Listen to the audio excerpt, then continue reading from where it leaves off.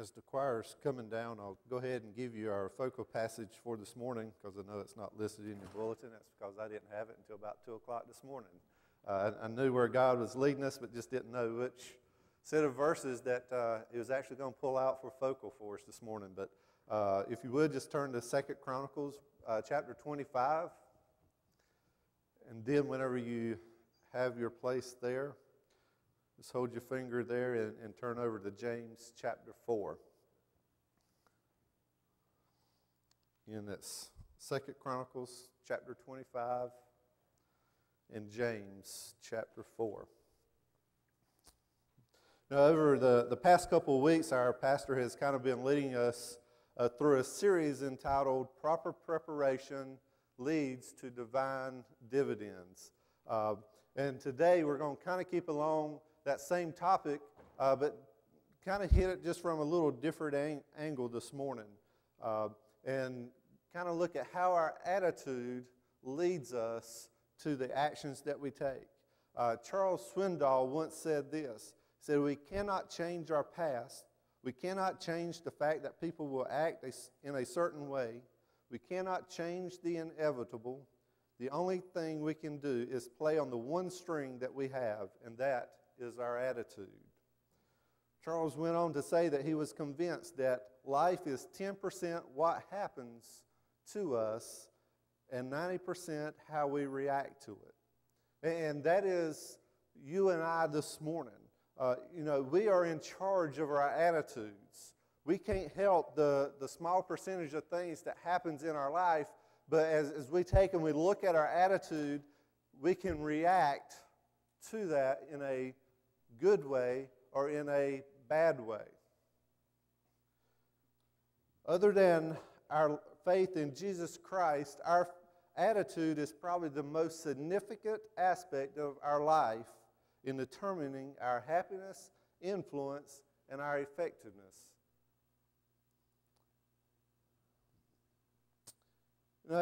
Andy Cook, in his book, A Power Beyond Belief, the continuing word of the Holy Spirit in the 21st century, wrote about this here young man that just had an incredible attitude. And the guy's name was Michael, and he says that Michael had a fantastic attitude. When someone asked him how he was doing, he'd always reply, "If I'd be any better, I'd be twins." Now, he was just a natural motivator. If an employee was having a bad day at work, he was always telling them to look at something positive that was either going to come out of that or that was happening through that. He was always having them to look at the positive side of the situation that they were in. And someone once asked him, said, "I just don't get it, Michael. I mean, how is it that you can just be positive all the time?" And Michael replied back to him. He said, each and every morning, whenever he wakes up, he has two choices that he can choose. He can either choose to have a good attitude, or either he can choose to have a bad attitude. Each time that something bad happens, he can choose to be a victim, or either he can choose to learn from it. And Michael simply said that he chose to learn from it. Every time someone comes up to him complaining, he'd always point out the positive side of life. Michael's positive attitude was put to the test one day when he fell off of a 61-foot tall tower. Michael endured months of surgeries and weeks of intensive care, and whenever he was finally free to go home, he was released with only rods in his back. 6 months after that happened, someone asked Michael, said, "Michael, how are you?" And his reply was, "If I'd be any better, I'd be twins. Do you want to see my scars?" Michael went on to tell a little bit more about the things that had happened after he had taken that fall. Immediately after the fall, the first thing that went through his mind was the well-being of his soon-to-be born daughter. Now, as he laid on the ground, he remembered he had two choices. Either he could live or he could choose to die. Michael chose to live. Regardless of Michael's attitude, however, he was in a very serious condition. Michael continued that the paramedics were great. They kept telling him that he was going to be fine, but when they wheeled him into the ER, he could see the expression on the doctors and nurses that this was a dead man. Michael knew right then that he needed to take action. And they asked him and said, "Well, Michael, what did you do?" He said, "Well, there was this big burly nurse asking questions at him, and she asked if he was allergic to anything. And he said yes. And at that moment, everything took a dead silence for them waiting to tell them what it was. What was it? Michael just took and gave a big old smile and yelled, "Gravity!" The whole ER erupted in laughs. You know, and over the roar of the laughs, Michael said, "Operate on me as if I'm a live man, not a dead man." Michael lived not only to the skill of the doctors, but because of his amazing attitude. Some of the physicians even called it a miracle the way that he pulled through. You know, and just like Michael,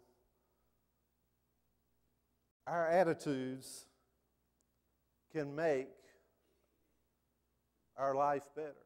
It can either make us be an optimistic person or either it can make us be a pessimistic person.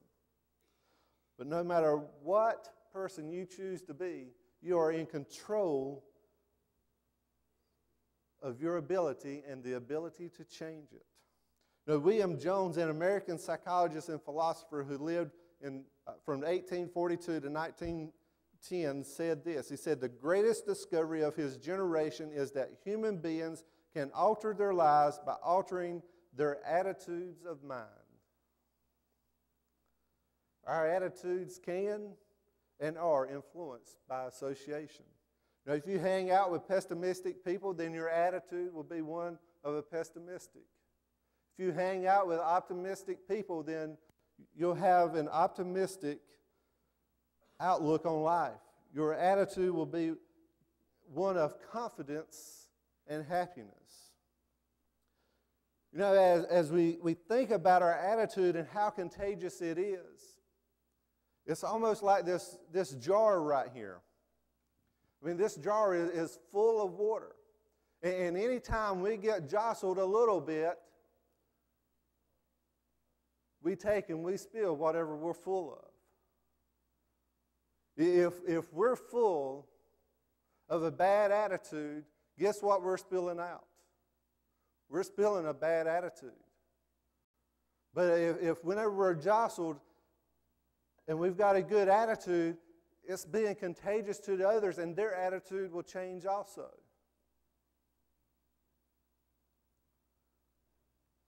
If you want to have a positive attitude, then surround yourself with optimistic people.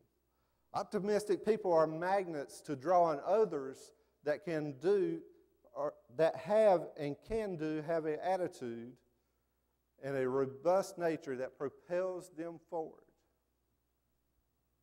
Once you condition your thinking to have a positive attitude, you will accelerate in life.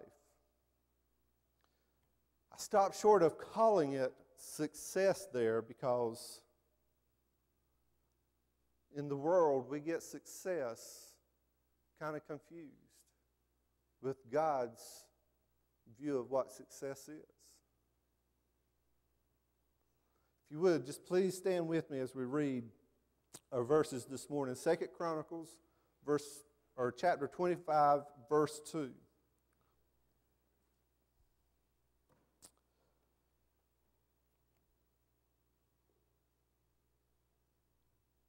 And he did what was right in the eyes of the Lord, yet not with a whole heart. And then over in James chapter 4, verse 17,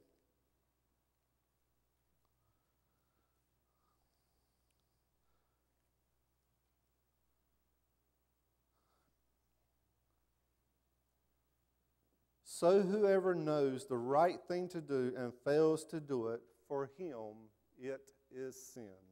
Let's go to the Lord in prayer.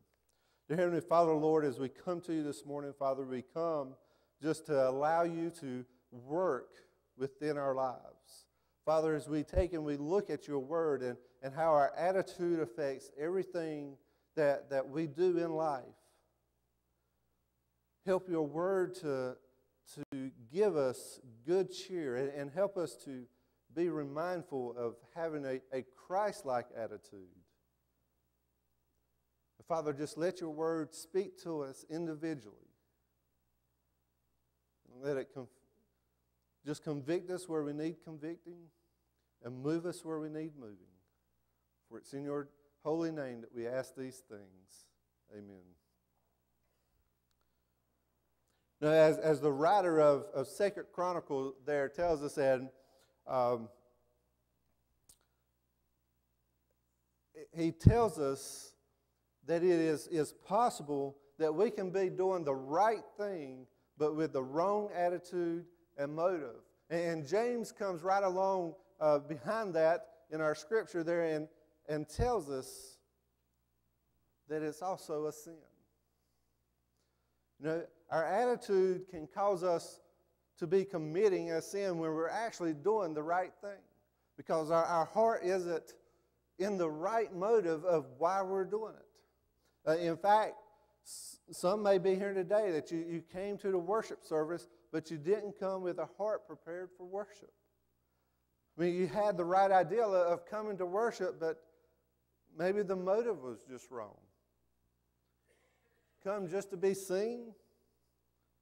Maybe you wanted to come and see what these beautiful flowers look like. Maybe it was just because you had a duty to fulfill this morning. I know this one doesn't apply, because they're not here. Maybe you knew the pastor wasn't going to be here. They're not here because they knew he weren't going to be here. Maybe you woke up this morning and just decided you didn't have anything else better to do. So you came to worship. Or maybe you just came because the rest of your family came and you wanted to come along with them. So you made a choice to be here, but no matter what the motive was, it got you here. So don't worry. If you didn't come with the right motive, there's still time for you to change the attitude as to why you showed up. See, right now, you can say that you're going to allow God, through the rest of this service, to speak truth and light into your life. Your attitude will decide if you will allow God to change your thinking this morning. Some showed up this morning expecting to receive that fresh word that God has for them this morning. These folks not only did what was right, but they had the right attitude and motive of showing up. What you get out of the message this morning depends on your attitude. So how does our attitude affect our life?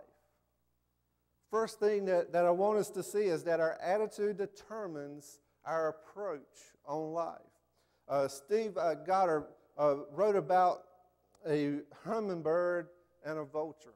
And he said that both of them flies over our nation's deserts.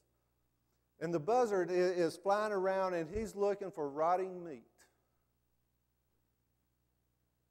All he's doing is circling until he finds that dead animal out there, and once he finds it, he goes for it. The hummingbird is out there flying in the same desert, but he's looking for some colorful blossoms in the desert. See, the vulture lives on what was. They live on the past. But the hummingbird, they fill themselves with what is. They seek new life. They fill themselves with freshness and life. Each bird finds exactly what it's looking for. And we do the same thing. At times in our lives, we're the vultures circling the past. We want to gripe and complain about everything that has gone wrong, or why the decisions that were made were not the best decisions. But Isaiah tells us in verse 43, verses 18 through 19, he says, "Remember not the former things, nor consider the things of old, because I am doing a new thing." Now, Isaiah tells us not to hold on to the past. Today is a new day. Tomorrow will be a new day. We cannot change our past, but we can redirect our future. Now, each week in our nation, there are about 200 churches that close their doors. If you do the math, that's 10,400 churches each year that closes their doors. Now, and Tom Rainer, in one of his blogs, he writes about some of the things that is happening in these churches. But the one thing that he kind of hones in on one of them is that the reason churches are closing is due to them living in the past. He said most churches are stuck in the 1970s and 1980s. Sadly, he goes on to note that a lot of these churches are small churches. They're trying to hold on to those traditions, trying to hold on to what was, and go back to the days of their glory. In fact, our state convention at one time was kind of pushing revitalization inside our churches. But they've since taken a new direction and have now started pushing new church plants. The reason why is because there is no tradition. They have to rely on God and God only to grow.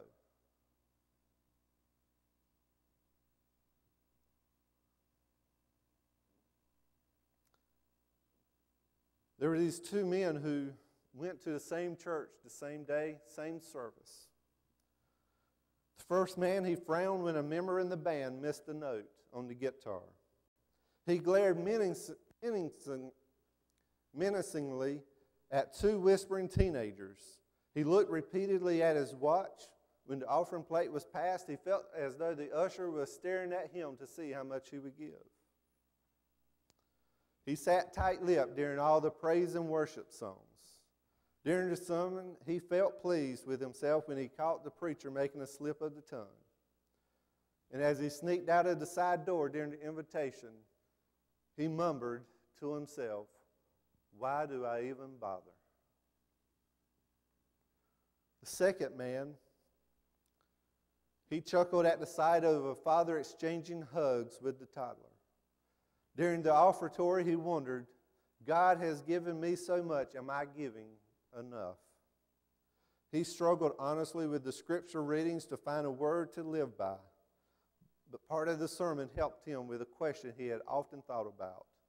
He enthusiastically joined in the singing of the closing song. And as he left the church, he thought to himself how good it is to be here in the presence of God. See, both men had gone to the same church, same Sunday, and each one of them found exactly what they were looking for. While the first man came in and he was just looking for everything that was wrong, he found it. Folks, if we come in the church and to God's house and we want to find everything that is wrong with it, we can find it. But you know, if we come and we take the attitude of, not I can or I should or I could, but I will. Now, I will participate. I will gladly participate. I will have a great attitude. I'm going to come and get what God has for me this morning. If that's the reason you come, you can find it. See, your attitude decides what you get out of it.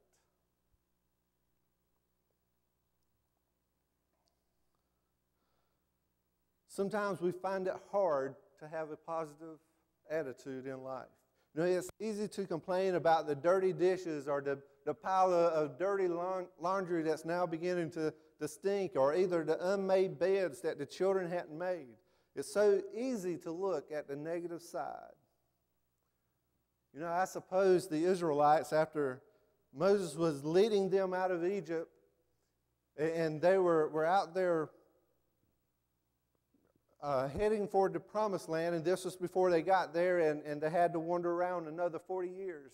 You know, I wonder how many of them were grumbling about the food. I mean, you know, whenever you have tried manna soup and quail and manna casserole and sweet and sour manna, I mean, you know, you've had it, and you've had it for days.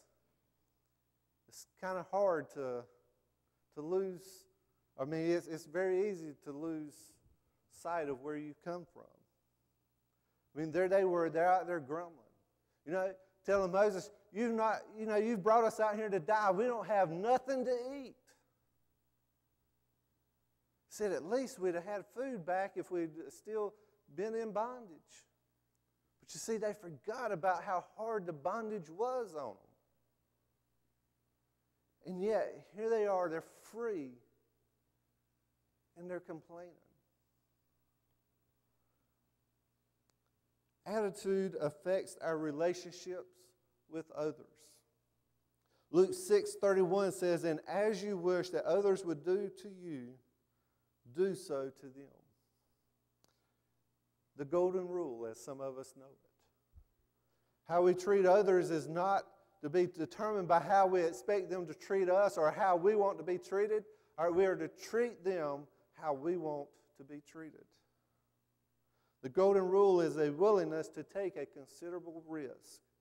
No one has a guarantee to overcome the indifferences, or either they can prompt a negative response that can destroy any relationship in our lives. Hebrews 10:24-25 says, let us think of ways to motivate one another to acts of love and good works. No, we are to be encouragers to one another, not folks that come in and tear each other down.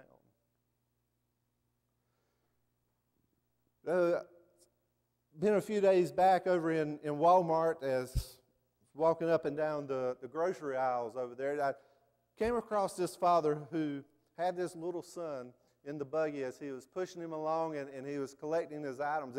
And the little boy, which was a toddler, he was probably about 3, maybe 4 years old, he was kind of getting a little restless, actually very restless.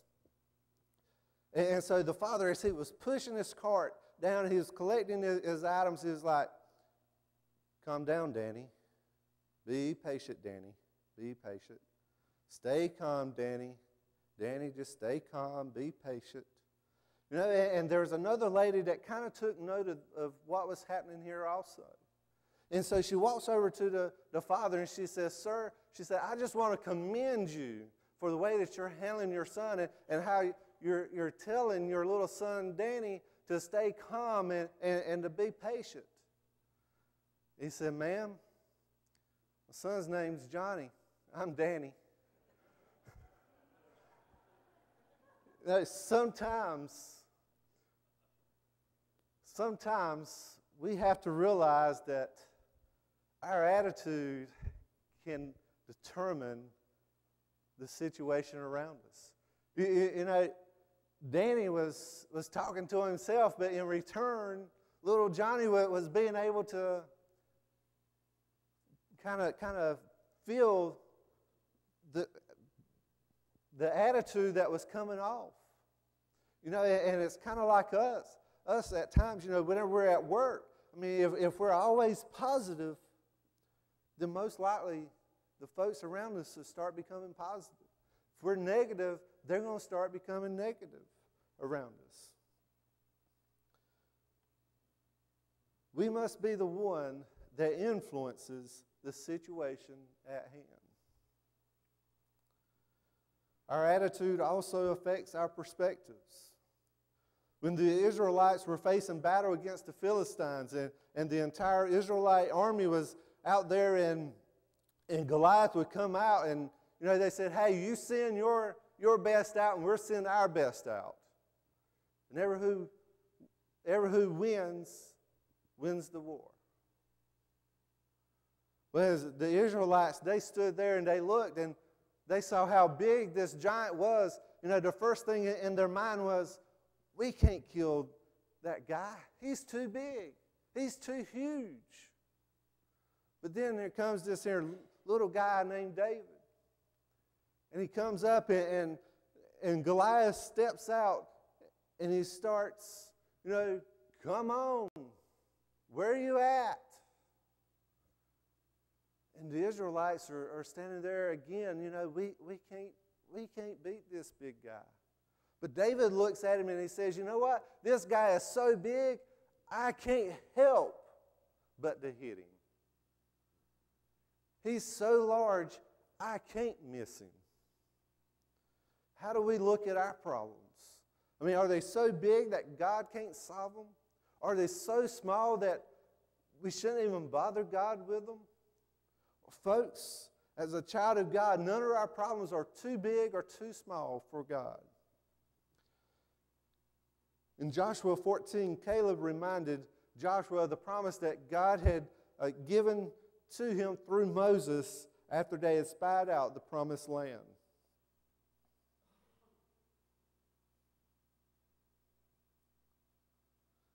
Joshua and Caleb were the only two of the 12 that came back with a positive report to Moses. The other 10 came back with negative reports. They said, we look like grasshoppers come up against them.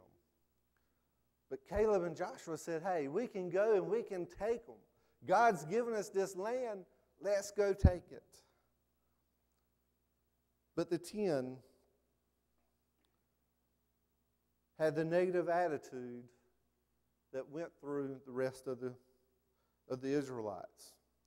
And so, as God had promised through Moses that the land in which Caleb's foot had trodden would be an inheritance for Caleb and his family, Caleb reminded Joshua.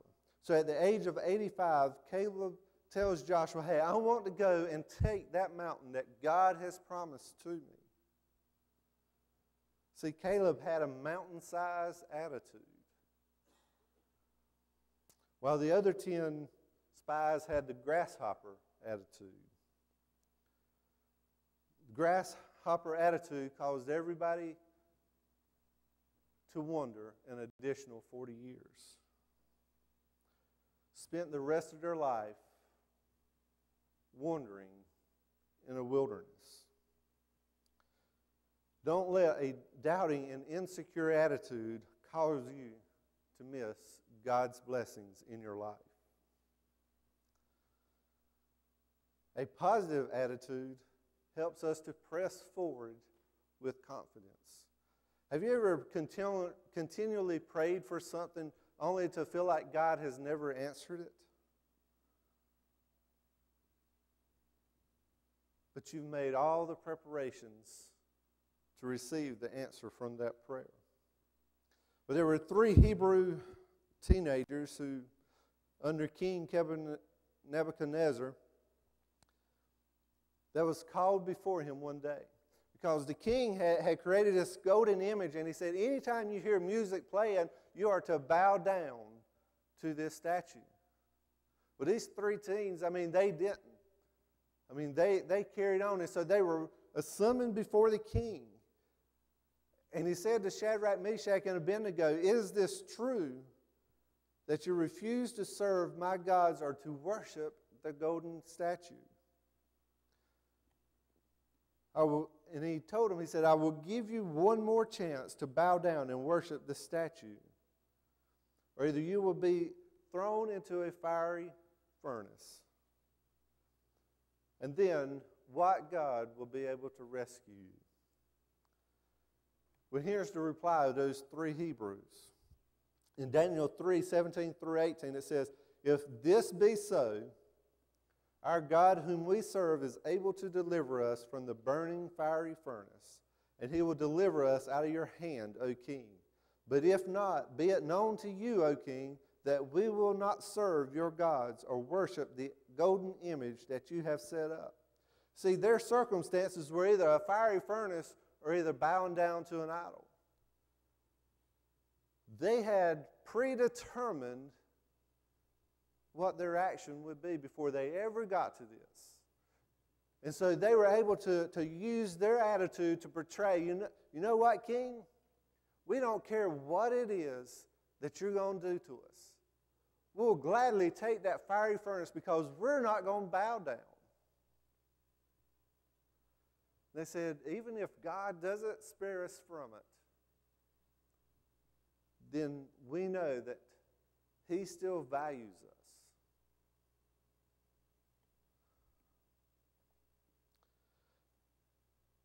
They pressed forward because they trusted God and knew that where exactly they were, that God intended them to be. Now, do you have total faith in God's deliverance today? If God brings you to it, then He will bring you through it. But He may not do it the way that you want Him to. So we have to be careful that while God allows us to endure the trials, that we don't fall into an attitude of giving up. You know, in the comic strip of Calvin and Hobbes, you know, there was a strip that ran one time, and I can't remember which one said it to the other one, but it said, God put me on earth to accomplish a certain number of things. Right now, I'm so far behind, I'll never die. Now, isn't it good to know that nothing can happen to us without God's permission? Philippians 1:23 says, for me to live is Christ and to die is gain. God will keep us here until He's finished with us. And until then, we need to keep a positive attitude to serve Him. Until then, it's too soon for us to quit or give up. Having a positive attitude also brings us joy. James 1:2-3 says, count it all joy, my brothers, that when you meet trials of various kinds, for you know that the testing of your faith produces steadfastness. Think about an Olympic athlete. I mean, they sometimes just train for years and years before they ever get to compete on the big stage. And they put all this training into it. All for this one time that may not even last a full minute. But you know what? No matter what happens within that race, they complete it with joy. I mean, because it's that they know that they have accomplished what they have set out to do. And that is to compete in the biggest games that anyone could ever compete in. Now, the same could be said about our lives as a believer.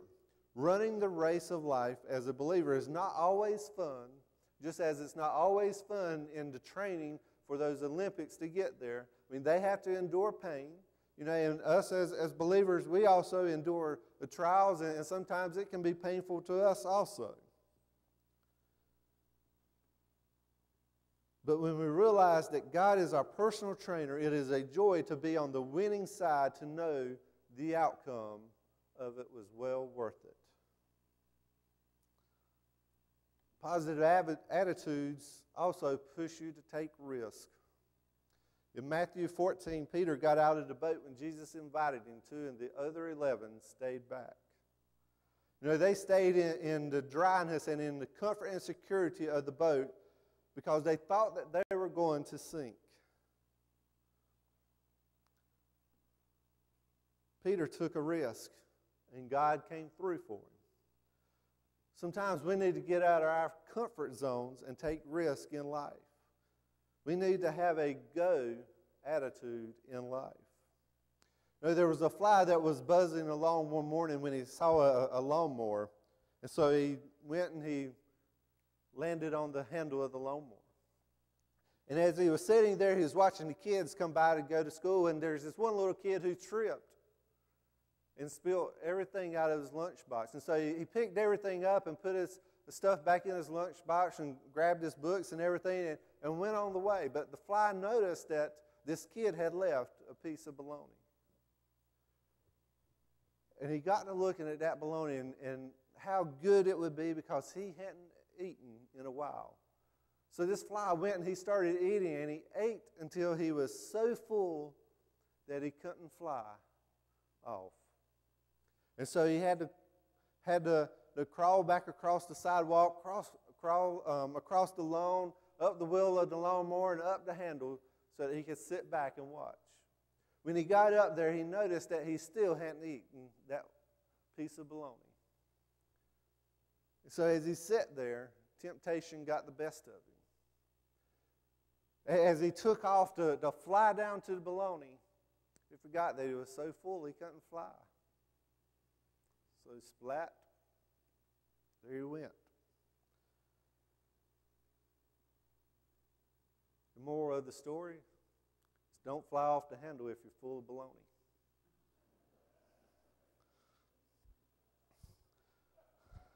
See, when we take risks, they all don't have a good outcome.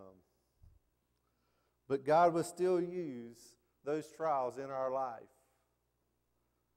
to help us grow in our relationship with Him, to help mold us into the person that He wants us to be. A positive attitude also gives us opportunity.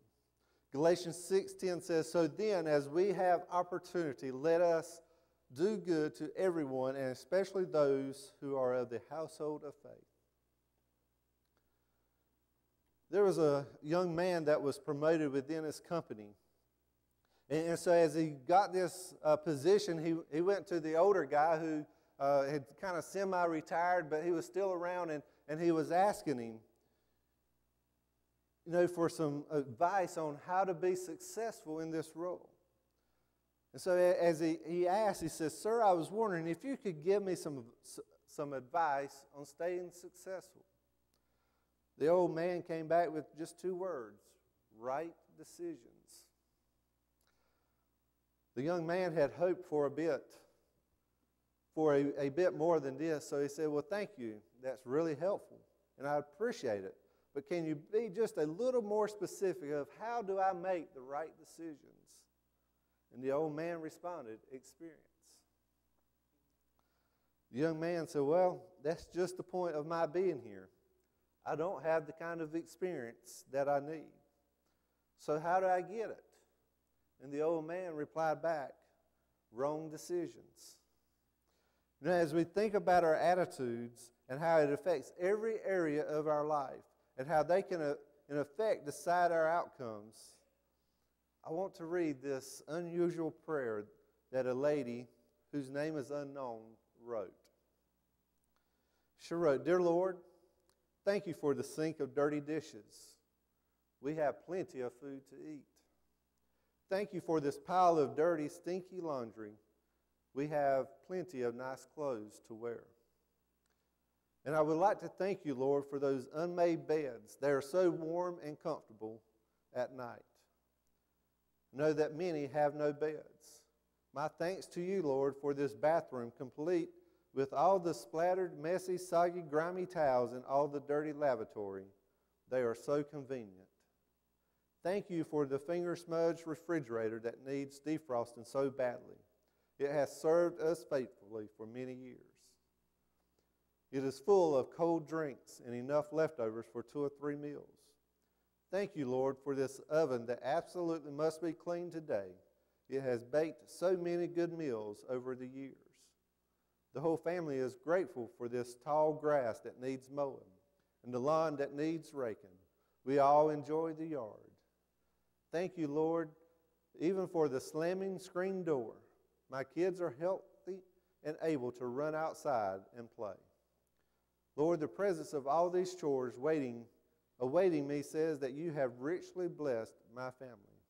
I shall do them cheerfully and gratefully, even though I can clutch my blanket and growl when the alarm rings. Thank you, Lord, that I can hear. There are many who are deaf.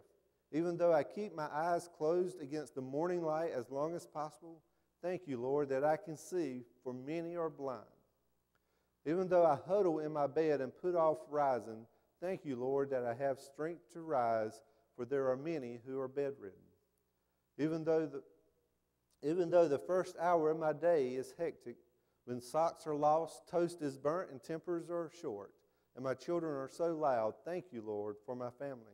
There are many who are lonely. Even though our breakfast table never looks like the picture in a magazine, and the menu is at times not balanced, thank you, Lord, for the food we have. There are many who are hungry. Even though the routine of my job is often monotonous, thank you, Lord, for the opportunity to work. There are many who have no jobs. Even though I grumble and bemoan my fate from day to day, I wish my circumstances were not so modest. Thank you, Lord, for the life that you have given us. You know, and just as that lady right there, she had all the reason to have a bad outlook on life. Things weren't getting done, had too much to do, but yet she looked at the positive side of everything. How are we? The glass half empty or half full? That's an attitude that we have to decide. Are we glad for the small things that we have? Or do we want to complain and gripe because we don't have more?